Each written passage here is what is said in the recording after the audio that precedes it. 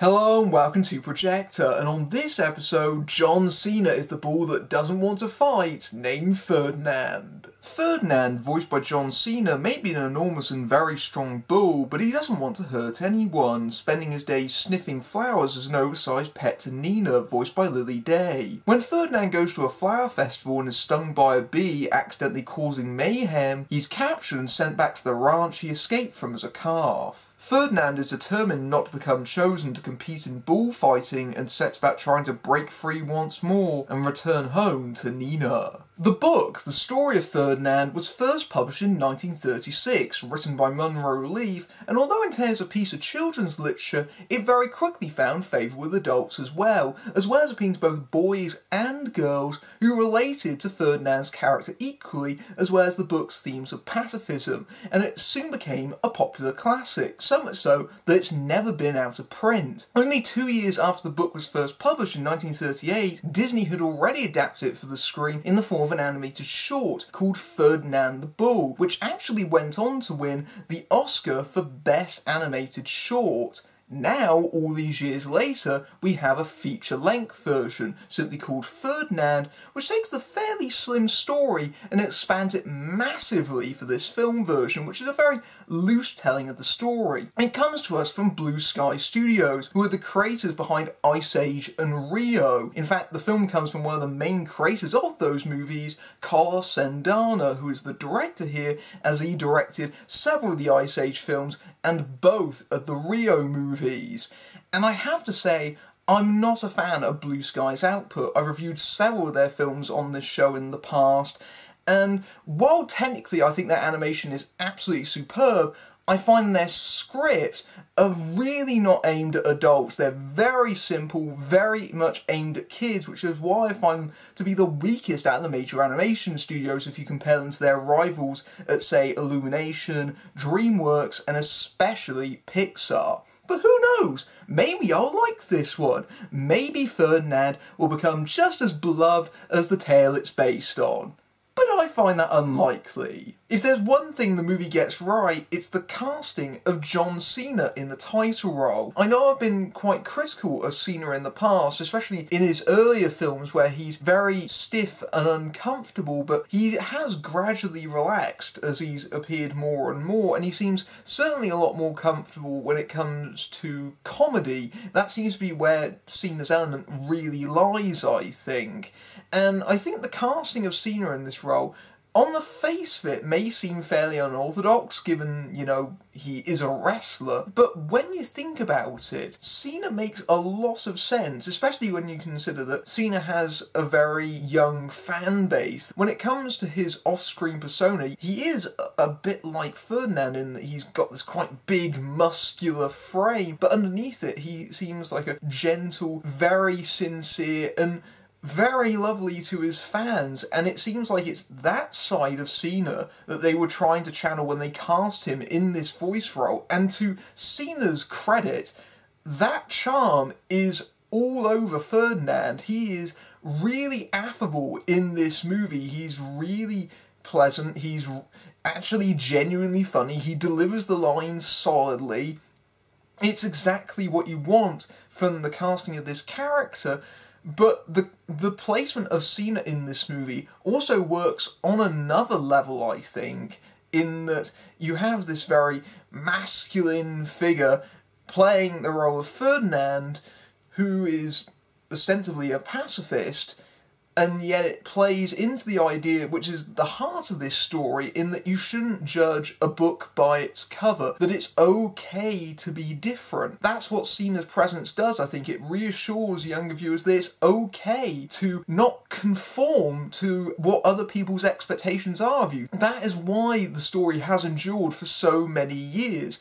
When Ferdinand, the movie, takes that approach and sticks with it, particularly in the opening and the closing section, which are the closest to the story that it's taking inspiration from, it's then when it's at its strongest, because it takes those ideas and expands upon them. There are definitely aspects in Ferdinand where you could infer a commentary on ideas of masculinity and expectation, particularly because of the violent world that the calves are growing up in the shadows of their fathers, who are all competing to be in bullfighting, most notably Ferdinand's father. But you have the other calves as well who grow up into the other main characters, most notably Valiente, who's voiced by Bobby Cannavale in his adult form.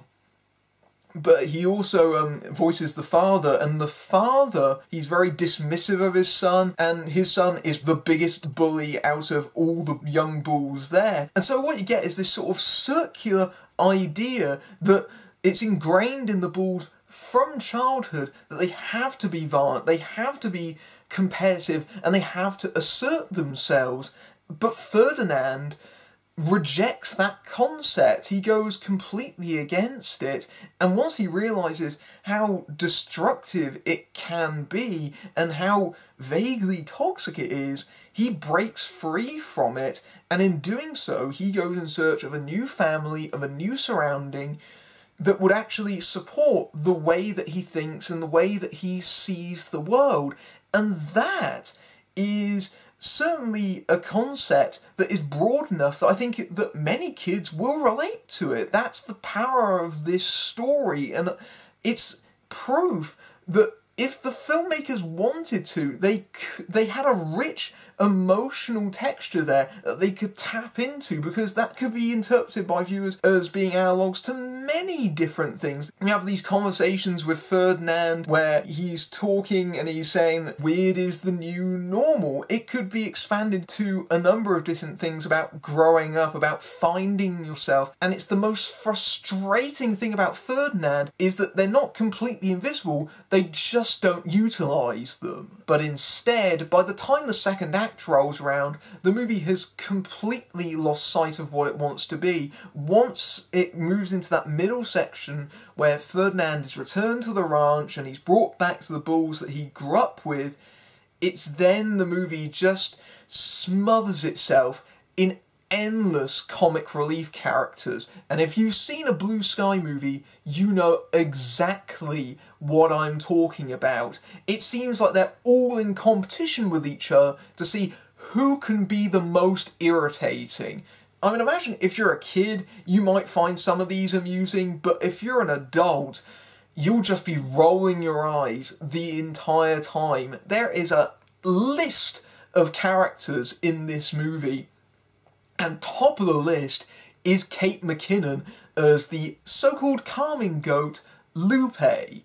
Now, McKinnon's a performer that I'm very hot or cold on, in that I've liked her in some things, but it really depends on her direction. I think that she likes to play weird and exaggerated, and I think that works well in sketch comedy. It doesn't work well in film. And in this movie, it seems like, well, you're playing a character called Lupe, so just go completely wacky with it. So she just goes all over the place throughout this movie. I think she's ad-libbing a lot of the time, she's just throwing out one-liners and being really over the top, and it's just exhausting. And it's made even worse because this character, she assigns herself the role of being Ferdinand's coach, even though Ferdinand doesn't want to be a bullfighter, but she's trying to encourage him, and she's ostensibly the sidekick throughout the entire rest of the movie, but she does nothing.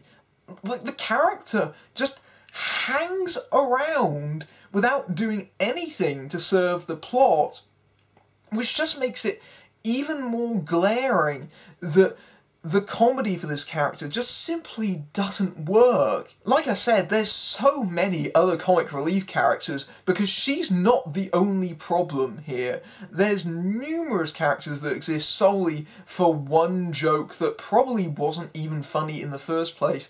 David Tennant plays a Scottish bull named Angus, So we get to play up all the Scottish jokes, and he says things about wearing kilts, and the only other joke that character has is that he has an overlong fringe, so he can't actually see things properly. That's a real waste of Tennant in the part. I mean, he throws himself into all the Scottish jokes, but really, it just seems like an example of the movie really doing a lot of, well, let's throw in a Scottish character, let's throw in some German horses, we'll get to them in a minute, which is really bizarre for a film that's ostensibly meant to be set in Spain. I don't think it does a very good job of embracing the culture apart from the bullfighting element, with the exception of several uses of the Macarena. This is the kind of movie that has Macarena jokes in it. That's related to a toy that some hedgehogs want, some hedgehog thieves, called Una, Das, and Quatros. No Tres. Tres is apparently out of the picture. Una is voiced by Gina Rodriguez, and Quatros is voiced by Gabriel Fluffy Iglesias, and you can tell because they give him all the fat jokes. I love cake! And he appears to be doing an impression of Josh Gad. And then there's the aforementioned German horses, who are total snobs, and every time they appeared on screen I was annoyed beyond belief. They freeze the movie cold, they are just the worst, as they come on and say lines in a terrible accent like, "Spoiler alert!" or lines like, "Let's Häagen-Dazs and make up," or something along those lines. Either way, it had the word Häagen-Dazs rammed into a sentence that I guess was an attempt at a pun? It doesn't even make any sense. What? What does that even mean? It's probably a candidate for one of the worst attempts at punnery I've ever heard in a children's movie. So with all of that competing against each other, you can understand why, as an adult viewer, I was very, very against this movie. But you know what? That's fine. It's clearly aimed at kids, the very youngest end of its audience. And sometimes there are little individual scenes that do work. The film's best comedic moment happens fairly early on. There's a sequence where Ferdinand finds himself in a china shop. And so we get this fairly lengthy little comedy bit where he tries to sneak his way out the other side and tries not to break anything. That moment has a lot of really great physical comedy, but so much of the rest of the movie is dreadfully mediocre. Considering that this is supposed to be aimed at children, I don't think they'll find this very interesting either. The whole middle portion of this movie is clearly padded out and very dull. It's biding its time until Ferdinand makes his escape attempt, and I think that kids will pick up on that. They'll notice how desperate the attempts at humour are. There's a sequence in this movie that, like many in this film, plays upon Ferdinand's size, in that he has to sneak through a house quietly, and to do so he puts on rubber kitchen gloves, and they start making fart noises as he steps on the floor. Oh yes, we're that desperate to raise even a chuckle. It's the kind of movie that realises that it's hit a slow spot, so it reverts to dance sequences not once, not twice, but several times. There are several sequences that just turn into dancing. Like, come on, really? Are we that threadbare? But what really surprised me to the point of bewilderment is just how dark Ferdinand is in places. Admittedly, that's somewhat unavoidable given it's a film aimed at children about bullfighting, a notoriously cruel sport.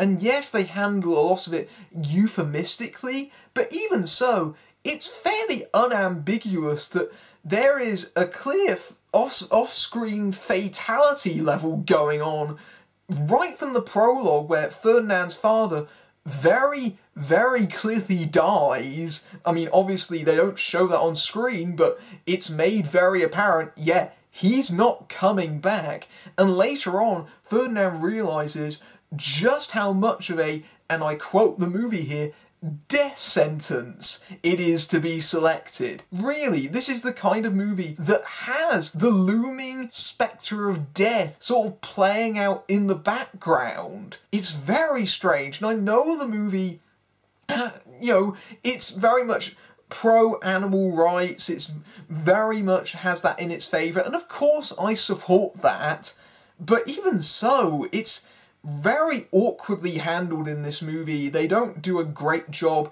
of trying to handle the tone of that particular concept, which is made even worse by the fact that they add an additional level of threat to the proceedings, because this ranch that they're on is literally in the shadow, practically, of a giant meat processing plant. That's right. Remember, every time something wacky happens on that ranch, meat factory looming over them. There are scenes where bulls are loaded up in trailers that are going to this meat processing factory. The trailer door is shut and it has a printing of a bull on it, but it's all cut up into meat outlines. That happens. There's another sequence in this film where there is a big hijinksy set piece as they try to escape a meat processor.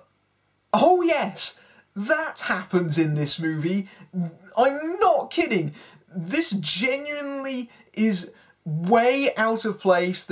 I have no idea what the heck they were thinking, and so what we have with these characters is an environment where they either face being selected for bullfighting, where the film makes very emphatically clear they run the risk of being stabbed through the brain with a sword, or they literally end up as meat. Like, either way, they're going to end up dead. Like, that's a really horribly fatalistic theme to have in a film ostensibly aimed at children, and I don't think the filmmakers have realised quite how subtly horrific the whole thing is. There are other problems with Ferdinand. The confrontation between the bull and the matador tries to go for an emotional heft that simply isn't there, and that's partially because the relationship between Ferdinand and Nina is totally undeveloped. She leaves the movie at the end of the first act, and even though this relationship is supposedly crucial and should be this driving, motivating force, she's barely in the rest of the movie. But the real problem is that instead of aiming for a great movie that they could have potentially made with this story, they've settled for mediocrity. And quite frankly, with the level of animations that we've had in recent years, that's simply not good enough. It shows where Blue Sky really falls short in telling these stories.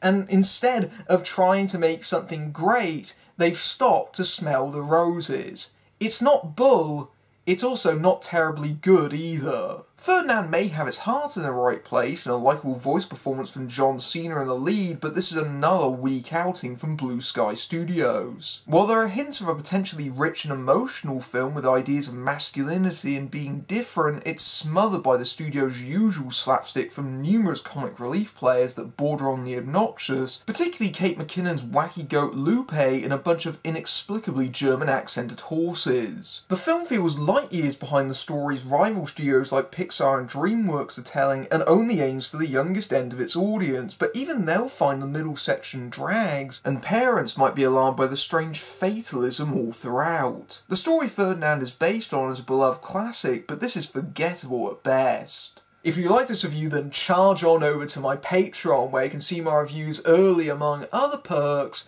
but until next time, I'm Matthew Burke, fading out.